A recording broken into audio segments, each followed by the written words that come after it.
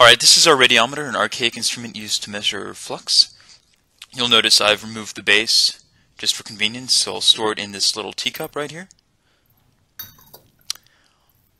Our light source, which drives it, is an incandescent light bulb, because it's very hot in the infrared spectrum.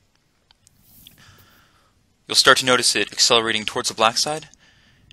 This is because the forces in it aren't actually based on absorption, but on heat differentials between the black and the white.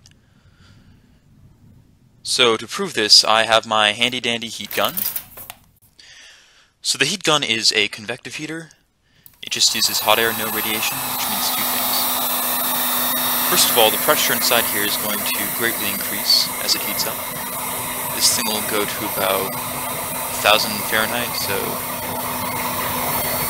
basically triple the internal pressure. And number two, it's going to diminish the heat differential because it's going to heat it all up uniformly, meaning that as it heats up, it's going to start to slow down because there's nothing to drive it.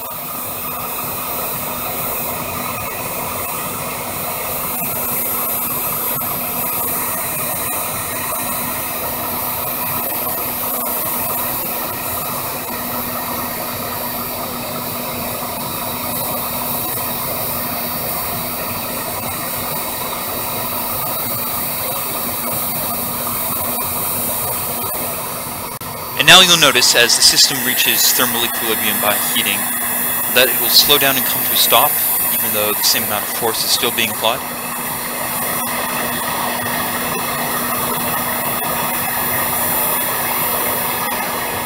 Et voilà!